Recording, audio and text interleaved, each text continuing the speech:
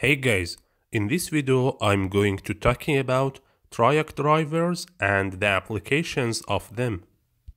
I also explain the difference between random phase, Triac drivers and zero cross detector type. Triac is a solid state AC switch that has 3 pins: anode 1, anode 2 and the gate. There are 2 ways to switching the Triac. Number 1, connecting a DC voltage between gate and anode 1. Number 2, connecting the gate to anode 2. Assuming we have a microcontroller and we want to switching an AC load using Triac. In this case, we can connect the output of the microcontroller directly to the gate of the Triac. But that's very dangerous because of 2 reasons.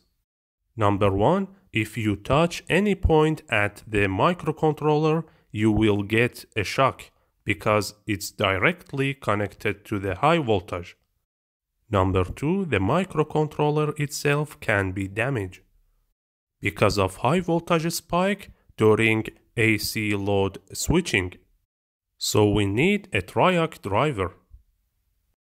Triac driver is a type of photocoupler which has an infrared LED and a photodiode inside.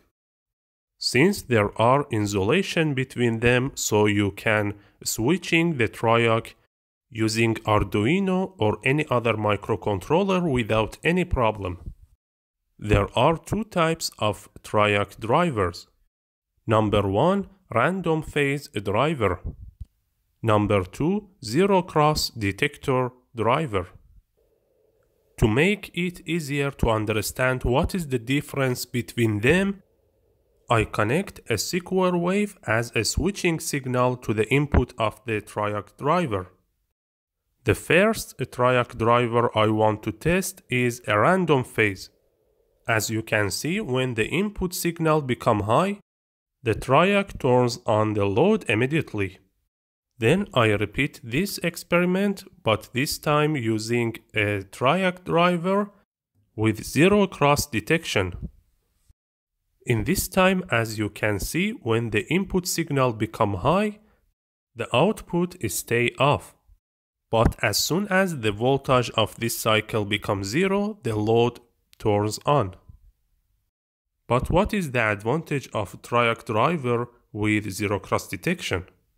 If you turn on or off the current going to the load at random point when the voltage is more than 0 volt, that causes electromagnetic interference, which can make noise on the AM radio and other RF devices.